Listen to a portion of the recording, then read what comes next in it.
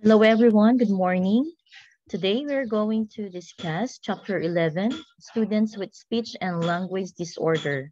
So this is your teacher, Mrs. Aimee M. Talawe, and today we're going to define the terms communication, speech and language, and explain how they relate to each other. We will also enumerate and define processes that involve in speech production, enumerate and define the elements of language, enumerate and describe the milestone in language development.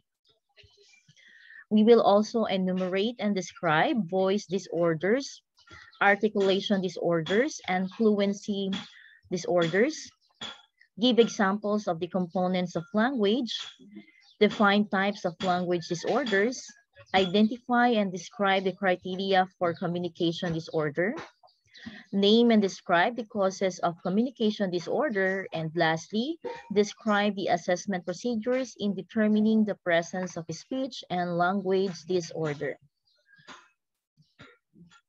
Okay, so let's first define what communication is. Communication is the exchange of information, ideas, needs, and desires between two or more persons. It is an interactive process where there is the intention to send a message, a sender who encodes and expresses the message, a receiver who decodes and responds to the message, a shared means of communication. Speech. Speech is the actual behavior of producing a language code by making appropriate vocal sounds pattern. It is the neuromuscular act of producing sounds that are used in language, while the eyelids, the specific organs for vision, and the ear for audition, there is not one specific organ for speech. Instead, the part of the speech organs are borrowed from the respiratory system and the digestive system. Okay, that's the normal speech organs. Speech actually is the most effective and efficient method of expressing language. It is also the most complex and difficult human activity. The other ways of expressing language are gestures, manual signing, pictures, and written symbols. There are four separate but related processes in the production of speech sounds, namely respiration, phonation, resonation, and articulation. Respiration, that's the breathing provides the air of or power supply for speech sounds to be audible. Phonation, that is the production of sounds as the vocal bands or folds of the larynx are drawn together by the contraction of a specific muscle, causing the air to oscillate. Resonation refers to the sound quality of the oscillating air that is shaped as it passes through the throat or pharyngeal, oral or mouth, and nasal cavities.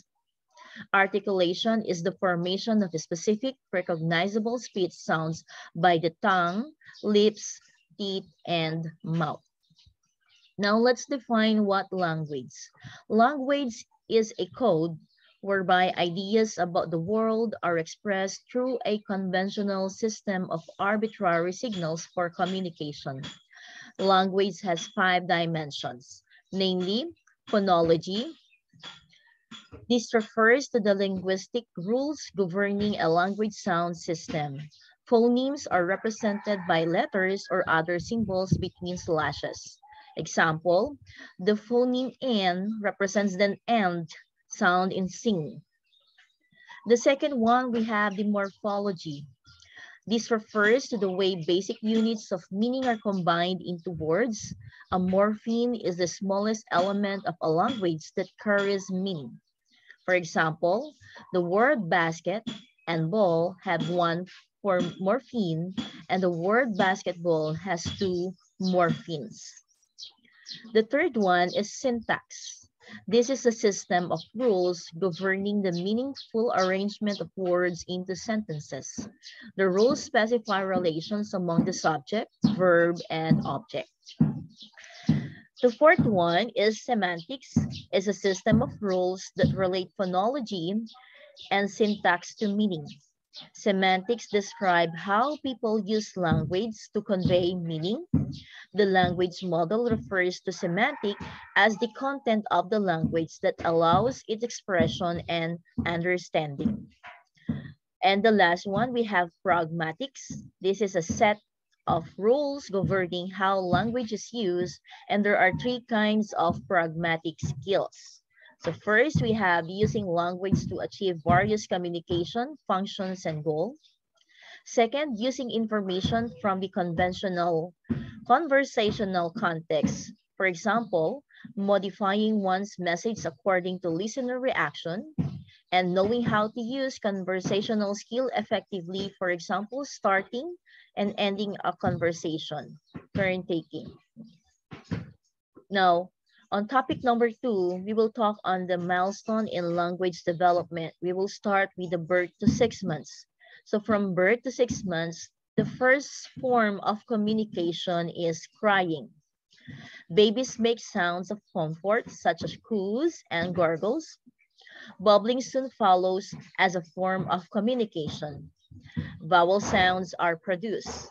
No meaning is attached to the words heard from others. From 6 to 12 months, the baby's voice begins to rise and fall while making sounds. Child begins to understand certain words, and child may respond appropriately to the word no. They may perform an action when asked and may repeat words said by others.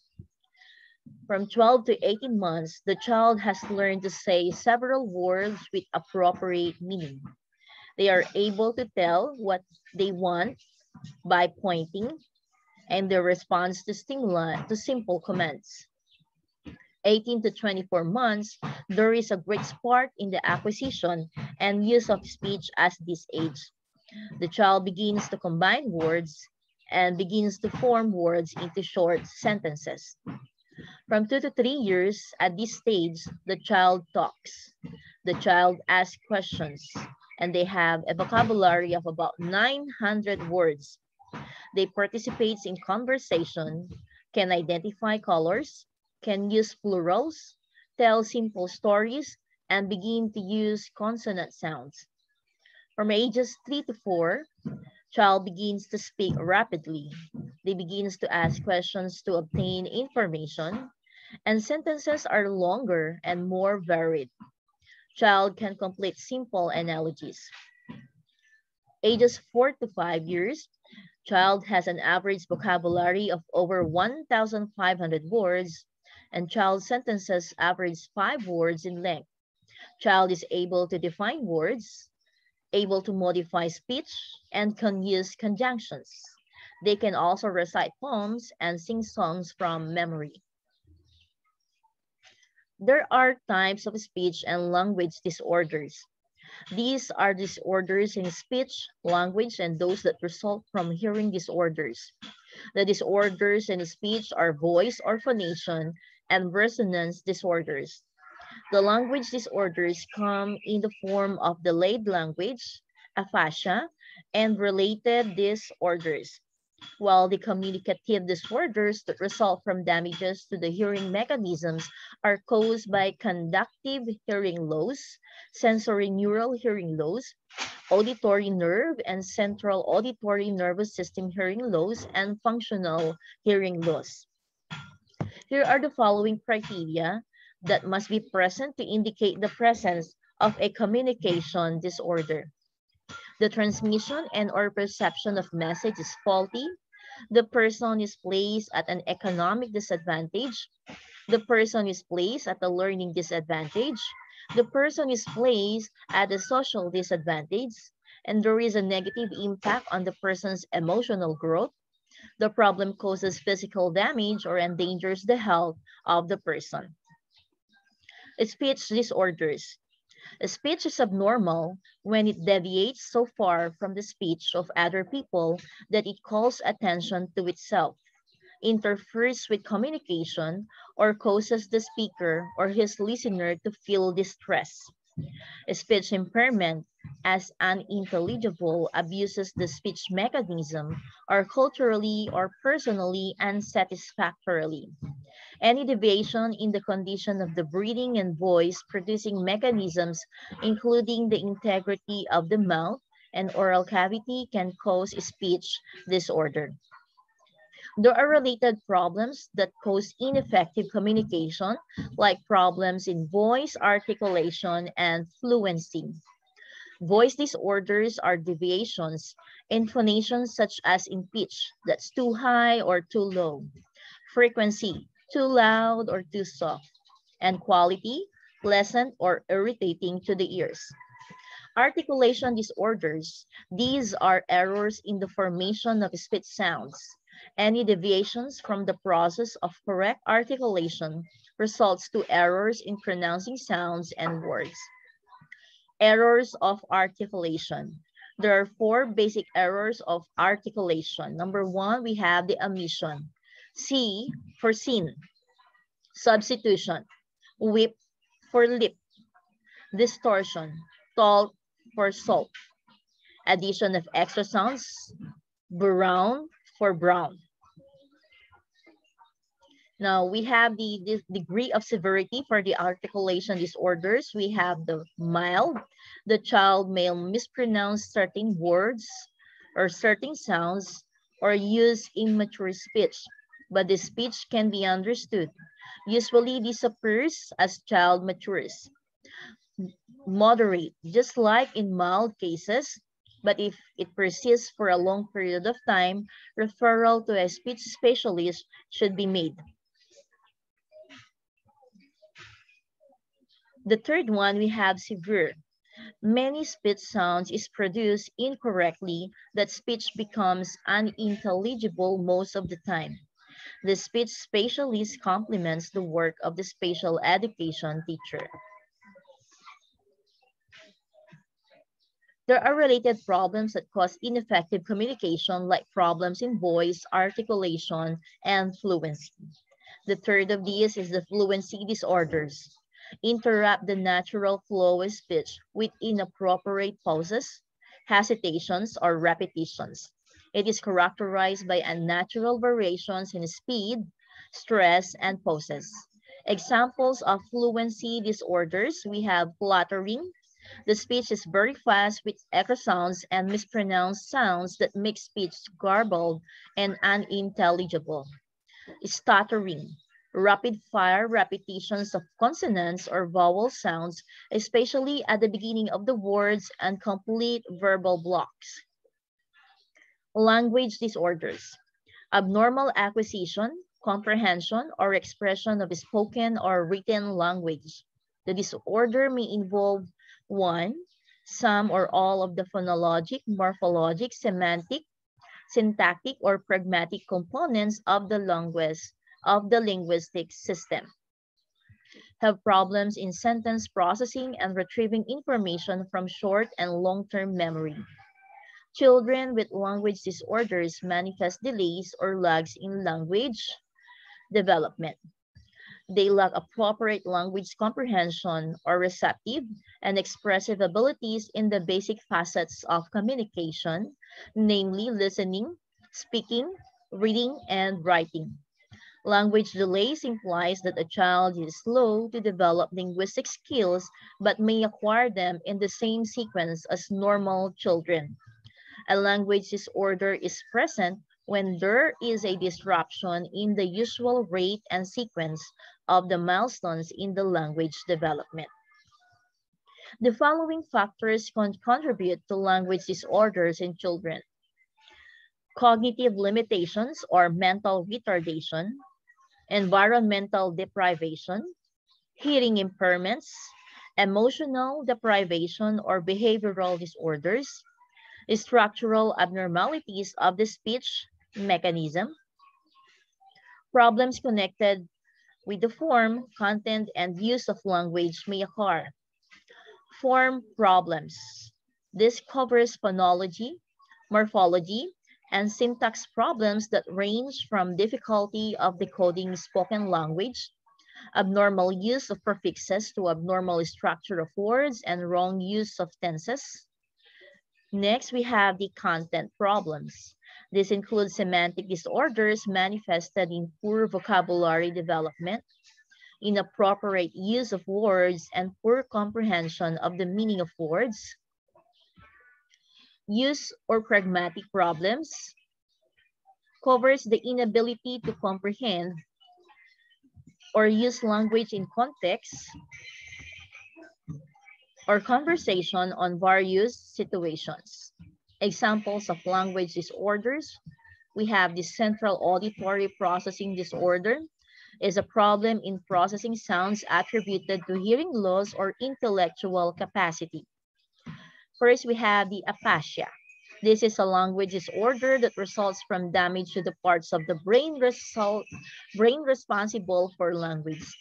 Apraxia, also known as verbal apraxia or dyspraxia, in a condition where the child has trouble saying what he or she wants to say correctly and consistently. Next, dysarthria is the speech condition where the weakening of the muscles, mouth, face, and respiratory system affects the production of oral language. Speech and language disorders that result from hearing impairments. The most devastating effect of deafness and other forms of hearing impairment is on language development. Persons who are deaf or hard of hearing manifest speech and language disorders as a result of conductive, sensory neural, auditory, nerve, central auditory nervous system, and functional hearing losses. Deafness restricts the perception of the sounds elements of a language and other sounds in the environment with or without hearing aid. While deaf person can develop their communication skills manually through sign language and arbitrary gestures and movements, or orally through speech reading and auditory training, these adaptations cannot approximate normal speech and language development. Next topic, we have the etiology of speech and language disorders. The causes of speech and language disorders are complex. There can be functional, like environmental stress, and can also be organic in the case of cleft palate. The causes can be congenital when the disorder is present at birth, or they can be adventitious or acquired after birth, in infancy, in early childhood, and in the latter years. Etiological factors are traced to brain damage, secondary to mental retardation, hearing loss, ADHD, learning disabilities, autism, schizophrenia, cerebral palsy, cleft palate, vocal and cord injury, disorders of palate, Gilles de la Torre syndrome, injury, accidents, diseases, and trauma, and even meningitis. Now, the incidence and prevalence of language and speech disorder is a high incidence disorder. There is a strong relationship between communication disorders and learning disabilities, and the primary disability should be identified. In the United States, approximately 20% of children receiving special education services are with speech and language disorders, excluding cases that are secondary to these conditions. The estimate for speech and language disorders is agreed to be at least 5% of school-age children. 3% of these has voice disorders and stuttering, 1%. The incidence of school children who manifest articulation is 2 to 3%, but this percentage decreases steadily with age. Next, learning and behavior characteristics. Children with speech and language disorders have problems in receptive and expressive language. They have difficulties in understanding what is meant by spoken communication, as shown in the ability to follow directions, improper use of words, difficulty in expressing ideas in oral, signed or written forms, inappropriate grammatical patterns, and minimal vocabulary. Children with receptive language deficits have difficulty in communicating their ideas as shown in the inability to express or verbalize their thoughts, response to questions, retain and retrieve, recall information, and difficulties in activities that require abstraction. The areas of deficit in expressive language include difficulties in grammar, syntax, fluency, and vocabulary. Delays in the language development show when the child is behind his or her peers in the acquisition of speech and language skills. Speech and language disorders are secondary to disabilities such as the ADHD, learning disabilities, autism, schizophrenia, cerebral palsy, cleft palate, and other disorders of the palate, vocal cord injury, and the Gillis-Tulatorus syndrome. Speech and language disorders negatively affect cognitive functioning. They have low academic performances as a result of concomitant difficulties in organizing ideas, following directions, recognizing phonemes, producing sounds, and finding the right words for things. Social interaction. They're reluctant to participate in school activities, inattentive, reluctant to interact with peers. Behavior. Perceive exclusion or rejection, the feeling of frustration, withdraw from social groups. Assessment procedures. The following steps are prescribed by the Special Education Division, the Bureau of Elementary Education of the Department of Education. Number one, we have the pre-referral intervention. Teachers in regular class, parents, classmates, and other people who communicate with the child regularly report the student who is suspected to have speech and language disorders to the school principal. The special education teacher conducts the screening process by using a checklist of characteristics of children with speech and language disorders. By observing the child's communication skills in formal and in classroom setting, and informally at home, in the playground, canteen, and similar places. The pupil and the parents or caregivers are interviewed to validate the result of the nomination form and checklist. The findings are compared to the normal characteristics of speech and language development indicated in the milestone on language development to determine delays tentatively. The second one is the multifactored evaluation. By comparing the child's receptive and expressive language levels to his or her mental age, differentiation between a language problem and developmental delay can be made. Formal evaluation by speech pathologists is arranged. Some widely used speech and language tests in the United States are the P-Body Picture Vocabulary Test, Auditory Comprehension of Language, Boehm Test of Basic Concepts, Comprehensive Receptive and Expressive Vocabulary Test, and the Kaufman Test on Early Academic and Language Skills. Educational programs. The American Speech Language Hearing Association offers some suggestions for the regular teacher in an exclusive class and for the special education teacher as well. Introduce changes in the school and home setting, especially if the child has central auditory processing problems. To help the child focus and maintain attention, give him or her a seat that is away from auditory and visual distractions. A seat close to the teacher and the blackboard and away from the window or door may be helpful. Another, reduce external visual and auditory distractions. A large display of posters or cluttered bulletin boards can be distracting. Provide the child with a study carrel. Earplugs may be useful to block distracting noises. Check with an audiologist to find out if the earplugs are appropriate and which kind to use. Another, to improve the listening environment, the following rules may be helpful. Gain the child's attention before giving direction. Speak slowly and clearly. but do not over-exaggerate speech. Use simple, brief directions. Give directions in a logical time-ordered sequence. Use words that make the sequence clear, such as first, next, finally.